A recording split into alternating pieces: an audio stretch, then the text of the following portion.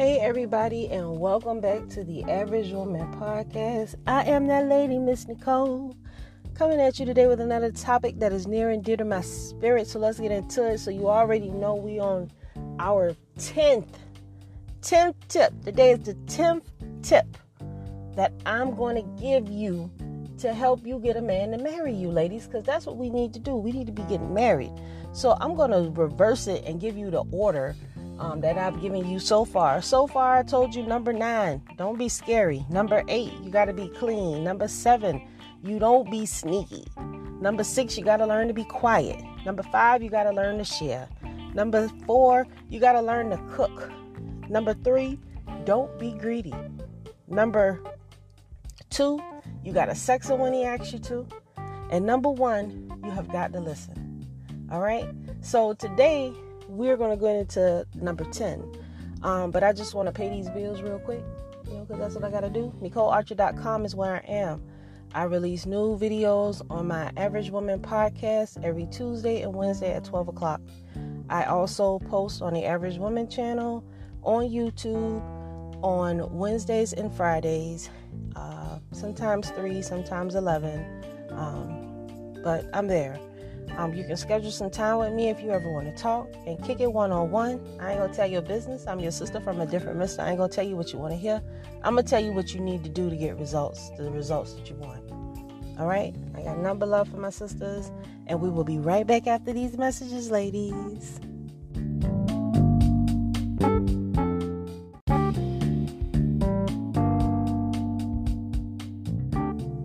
All right, and we are back, and thank you so much for tuning in. So let's get into it. So today, how to get a man to marry you. What's something that you should be doing in order for a man to say, hey, she's doing that, I really want her. Okay?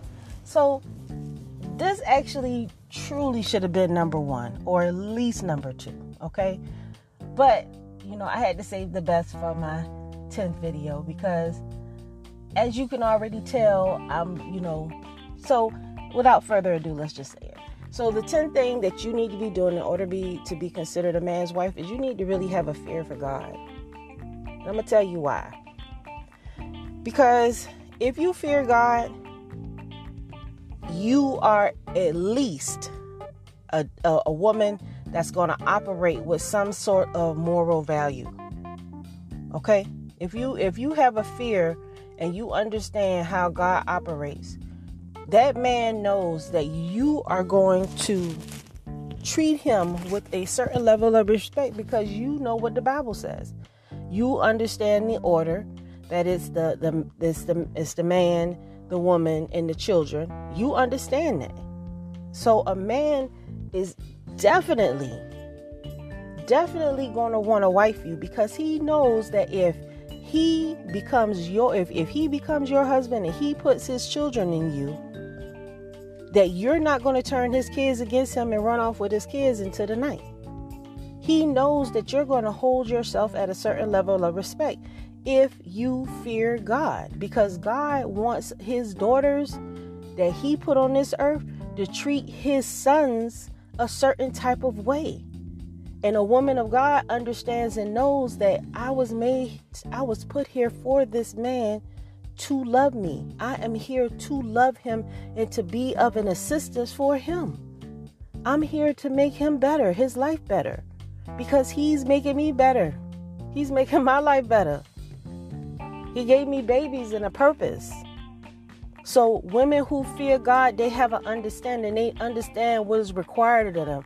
Now, a lot of y'all at the Christian church, I'm not talking to y'all because y'all don't read the Bible. I'm not talking to Christians because Christians don't read the Bible. They go on what they feel. But women from other cultures that actually study and understand what their holy book says, they hold themselves at a different standard and a different level. Okay? They might not be treated the best by their men, but that's to each his own. However their culture do. But what I'm talking about is, if you want your man to love you, put God first. Because if you love God first, you know that God wants you to treat your man and for you to operate a certain type of way. So you're going to hold yourself to that Proverbs 31 woman level. Okay? At the end of the day, A woman who truly knows God and knows how God wants her to operate, she gonna always have a man. That woman who chooses to walk in that righteousness. And I'm not saying she the best thing and she don't curse, because she'll curse you out if you get on her bad side. But cursing ain't got nothing to do with none of that. You know what I'm saying? Swearing ain't got nothing to do with that. It's just about you trying to reckon with her, and she's not that friendly like you think she should be, okay? Because we got a total misconception of what we think a righteous woman is supposed to be. You think a righteous woman is supposed to be some sweet pushover woman that you could just talk. No, ma'am. You see how my husband roll? I'm even more deadly. I'm a silent deadly one. You know what I'm saying? Just like that. You know what I'm saying? So, understand. Really, in order to really be a beautiful woman to your husband, in order to be chosen as a man's wife, the most sexiest thing that you can do is fear God and understand who you are and how you're supposed to be rolling and how you're supposed to be conducting yourself with this man. That's what it's about. We're here to serve and love them. That is our purpose. That's your purpose. You looking for purpose in life? You want to know what your purpose is? Your purpose is to get yoked up by some man and be his wife and have some babies and go on vacations and eat good food and stuff. That's it. I know you thought it was all kind of... No. That's not... No. That's what your purpose is. Just regular folks. You know, average regular folks. That's what we supposed to be doing. You know, contributing to the society and the well-being and raising of our children. Not... I don't know what else, other plans you got. You know what, to run with the buffaloes or some stuff. You know, I don't know what your goal plan is or what you think it's supposed to be. But you're not supposed to be single forever, running the streets, going to the clubs. You should have been stopped going to the clubs a long time ago, ladies. That's been played out. You know what I'm saying? But, of course, you know, I'm crazy. I can't tell you nothing, girl, because you know everything, girl. I can't tell you nothing. You know? And who am I to talk? I'm just some old average woman. Yeah? She's just an average woman. Like, that's a bad thing. Anyway, so yes, ladies. You have to love God, fear God, in order to really be a good wife. Because a man wants you to be that feminine bundle of goodness that you are.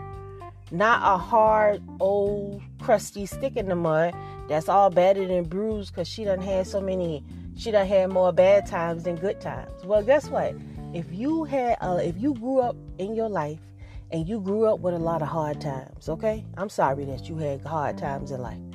But once you reached a certain age that you was able to take care of yourself and fix some of those past issues, you know, now it's time for you to turn the page and begin to write a new chapter. We got to write a new chapter of how we want to. I mean, my goal is, your goal and my goal might be different. But see, I want to be, when God looks at me from heaven or wherever he chilling at, like, I want him to say that my daughter right there, that's one of my favorite daughters right there. Now, he might not have favorites. Right? But when he looked down on me, I care about what he think. Okay? I care about what my husband thinks about me. Because I want to make sure that my intentions for him, that he understands my intentions. It's important that your man understands your intentions and what you're trying to accomplish with him and who you are trying to be to him. Okay? Because a lot of times your intentions can be like misread and it causes problems in the relationship, because you might think that your husband needs you to be his mama and he don't. But your intentions was just to let him know that you down with him. But you might be overstepping the lines, because what he needs you to do is not what you're doing. So when he understands your intentions, he could be like, oh, well, that's just how she is because she worries about X, Y, Z.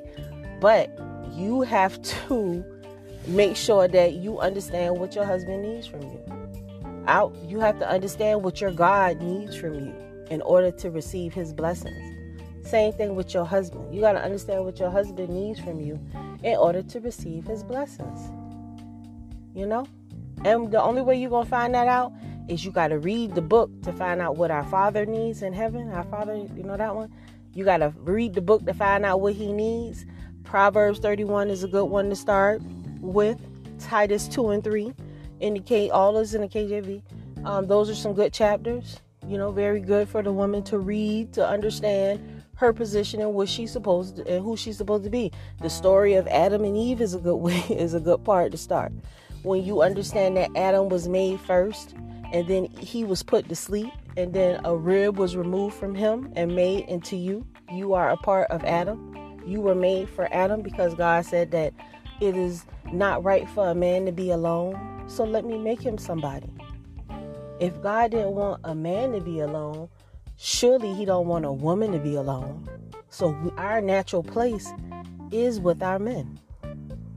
And you have to understand your world, understanding who you are to God also helps you to understand who you are as a woman. You know, your place in this world, your purpose in this world. You know, we get so distracted by all this silly stuff with TV and social media and all this stuff that we really forget who we supposed to be as people. But when you have an understanding of who you are to God, it's kind of hard for people to make you believe that it's something that it ain't. You know, so fear God, love your husband, stay in order, respect and raise your kids, and teach your kids to love their father, to respect their father, talk good to them about their father, promote their father in a way that you've never heard anybody else promote their father. You got to say it. You got to say it. They need to hear it. My mama say my daddy a good man. So guess what he gonna do? He gonna listen. Because if my daddy a good man, I want to be a good man too. So I'm gonna listen to what my daddy says. And guess what? In the return, daddy gonna say, listen to your mama. So the kids gonna listen to your mama, and they gonna look up to mama and think mama is. Well, they already gonna think that about you anyway, just because you feed them real good. So you already got it inside straight to the baby side. But it's important that you connect the babies to where you get your strength from, which is the father, which is your husband. They father, your husband. All right? So I hope that you are able to utilize what I'm saying, ladies. You know, you got to have a fear of God. You got to fear God and want to do right and do what he needs you to do. And even if you don't believe in God, okay? If you don't believe in God, that's cool too. But you know what you should do if you don't believe in God?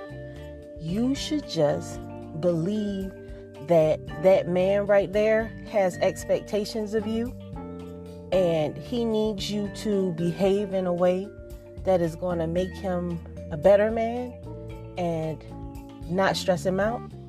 And, you know, he needs you to be an assistant to him. He needs you to help him. You know, and in return, the more you help him and the more you're there and giving and loving him, he's going to return that kind of love and all that great stuff to you too. Yeah. I that's usually how it works, because he already wants you. So if he wants you, that's like half the battle. That's what you women don't even understand. Half the freaking battle is to get a guy that really just wants to just be with you and want to wife you. Okay? Because we think that we can go out here and just pick and choose a guy like we choose shoes. It does not work like that, ma'am. Okay? It does not work like that. It does not matter what you look like. It does not matter how much money you have. What matters is he's liking you. That's what matters. He has to really want to be with you. And if he don't want to be with you, ain't nothing that you gonna do to get him to stay. Ain't nothing that you gonna do if he really want to be with you, it ain't too much stuff you gonna do to make him go. And if you do go, it's gonna hurt him real bad, so he gonna prolong it because he don't want his feelings hurt. But once you get a man that truly wants to deal with you, that's the hell you need. That's half the battle. The rest of the battle is being that woman that he deserves and that he needs you to be. That's the next step, you know. So if you can make that happen, you done won. Until next time, ladies, I will see you on the flip side. Have a great day.